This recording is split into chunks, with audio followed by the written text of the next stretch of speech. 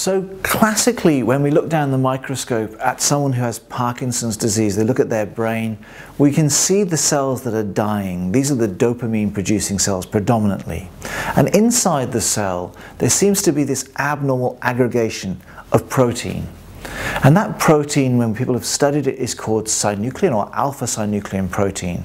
But when it was first observed down the microscope by Frederick Levy, or Lewy as we pronounce it today, it became known as the Lewy body. So the pathological hallmark of Parkinson's disease and some of the related diseases such as multiple system atrophy and Lewy body dementia, which are also have Lewy bodies in them, is this alpha-synuclein. And it's worth noting that alpha-synuclein is a normal protein in the brain, but it goes rogue.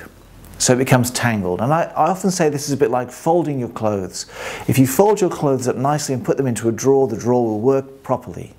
However, if you tangle up those clothes and throw them into the drawer gets blocked up and doesn't work properly. And this is what's happening inside the cells. What we don't know is whether Lewy bodies or alpha-synuclein is a good guy or a bad guy. The fact of the matter is that some people might say, well, these tangles, they're inside dying cells. They must be killing those cells. But the other thought is that perhaps the Lewy body or the alpha-synuclein is trying to save the cell.